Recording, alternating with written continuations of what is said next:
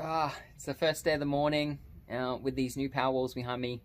They're getting charged up from the solar, so I thought I'd just do a little walkthrough during the daytime so you can see what the setup is, and we'll have a look at the solar production, see what that's doing right now. So it's nice and sunny here at the moment. We do have a little bit of clouds going on up there, but we've got some nice sun going on.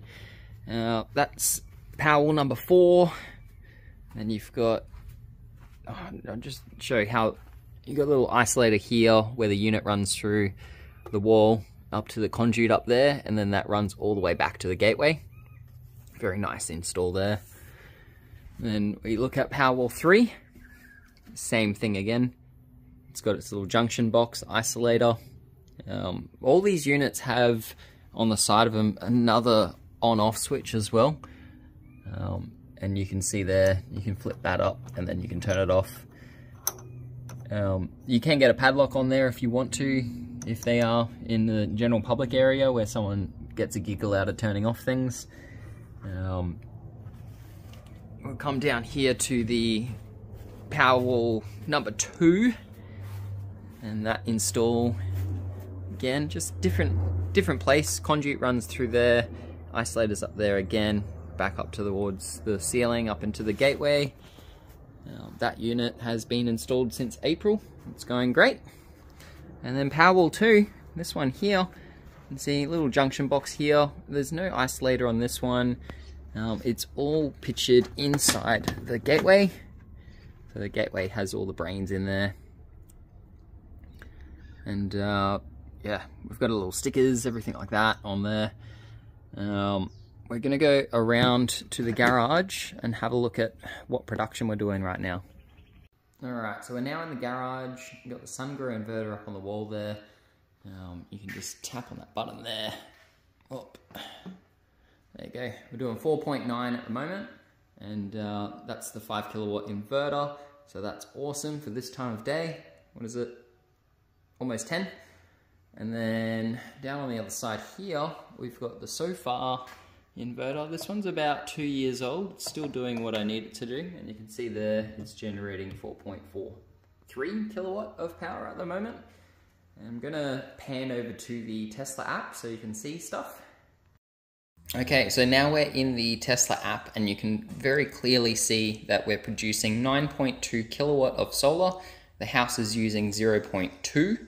And you got 9 kilowatt of that energy going straight into those 4 separate Powerwalls. This is the first morning where I've seen our additional solar panels being utilized and generating a significant more amount of electricity. If I didn't add those other panels on, around 10 o'clock in the morning, we're seeing close to about, I'd say 4 kilowatt of generation. And then coming up to close to about midday, that's where we see a peak of about 6.8, close to 7. So given that it's still 2 hours away from midday and we're already pumping out these kind of numbers, this is quite impressive. You can go into the energy tab there, and we can go in the solar tab, and you can already see for today 17.2 kilowatt hours.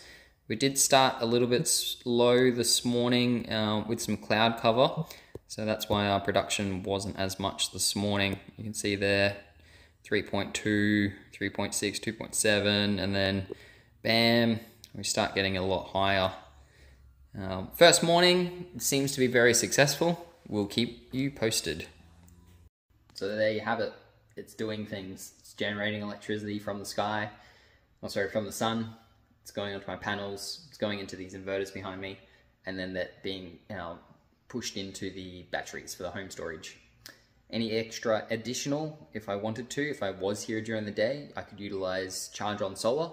So excess would not be going to the grid, it would just be going straight to my Tesla vehicle.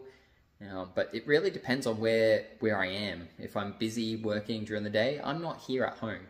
So that's why we've got the extra batteries, and we'll continue to see how the benefits on those systems are. Also, last little bit here, you got the Gen 3 wall connectors behind me as well. So they're doing their things, just hanging up on the wall. But if I need to use them to charge my car, they're great. They're doing their things as well.